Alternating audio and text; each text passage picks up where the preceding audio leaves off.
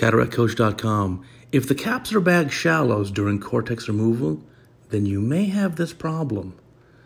Let's go right to the cortex removal. Eye probe being placed inside the eye.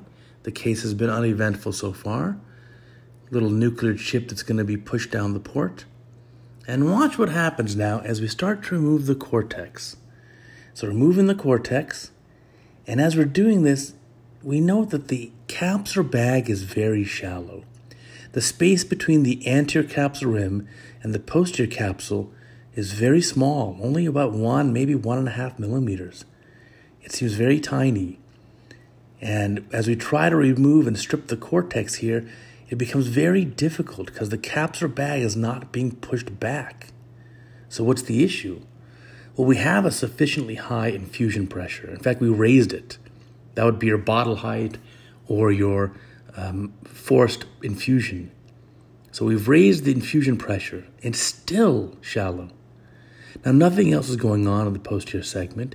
It's just difficult to remove this.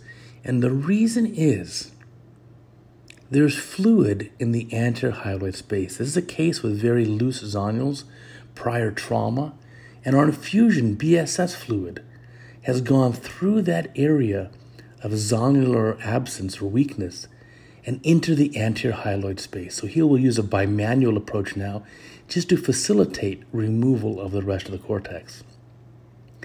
So in a case like this, there is that potential passageway between the anterior segment of the eye and the posterior segment.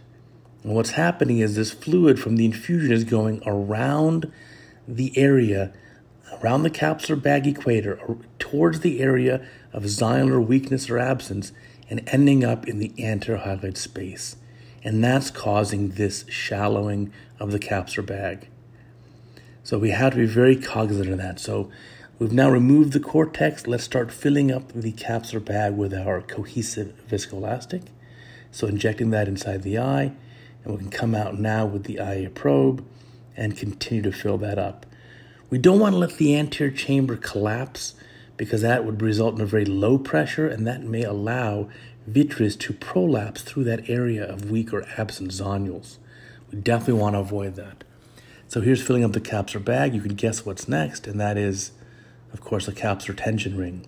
So we're going to place this capsular tension ring in the eye, and we'll dial that right in, and it'll go all the way around. You can see it's progressing nicely. Here's the very end of it, and we can drop that coat totally in the capsular bag.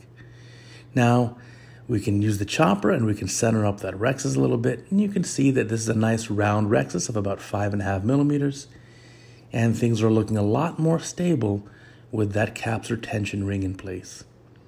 So now we can place the IOL in the eye. In this case, it's going to be a single-piece acrylic lens, which will be placed in the capsular bag. If you are going to place a 3-piece lens, you have 2 options. One is place it completely within the capsular bag, and the second option is you could place it in the sulcus with the haptics in the sulcus and the optic captured through the capsular rhexis.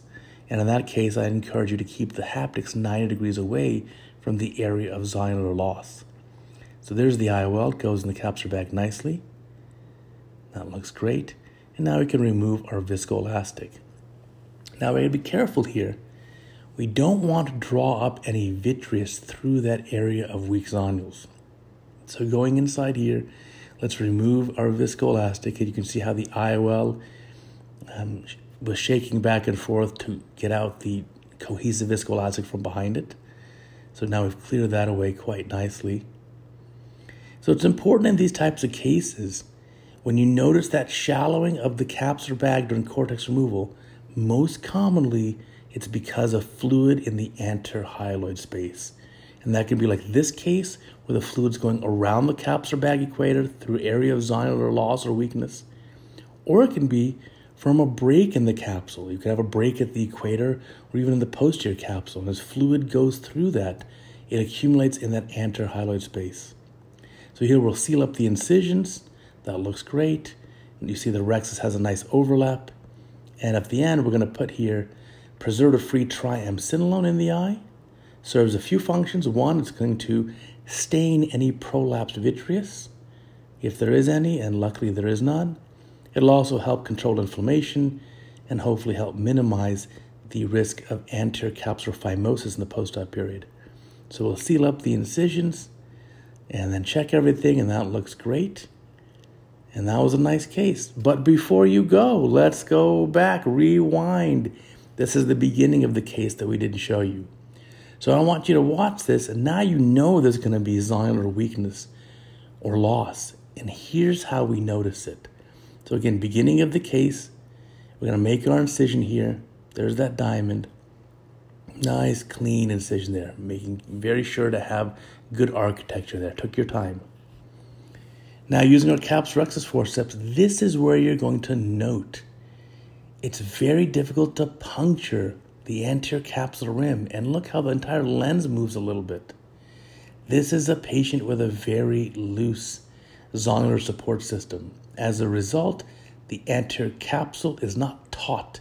It should be nice and taut, like the head of a drum. Very well supported, very easy to puncture and make the rhexis. But instead, it's very loose. And as we saw, it was difficult to puncture it and difficult to tear the rhexis. We keep trying and we keep advancing it. We are making a nice round capsular rhexis, but there's not a sufficient amount of countertraction to make this easy. As a result, we have to do many more grabs and be a lot more deliberate in what we're doing here. So now we know for sure these zonulars are going to be bad. So we made a nice, good, generous 5.5 millimeter capsular rhexis. And my advice in these cases is get the nucleus out of the capsular bag. There's just not good support. So hydrodissection being carried out, and our goal is to prolapse that nucleus out of the capsular bag. And remember, we have a nice large capsular rhexis, so this is feasible. There is the equator of the lens nucleus that's brought up, and you can see the lens density here. That looks great. Now let's recoat the corneal endothelium with our viscoelastic.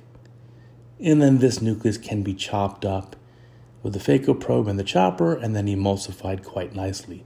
And it'll be very uneventful. And phaco probe going in the eye here, buzz in, and once you have the first chop like we show you right here, there it is coming around, bang. We can separate the two halves and continue the chopping motion to remove the whole nucleus. So thanks for watching. I trust that you gathered some very important learning from this very interesting case.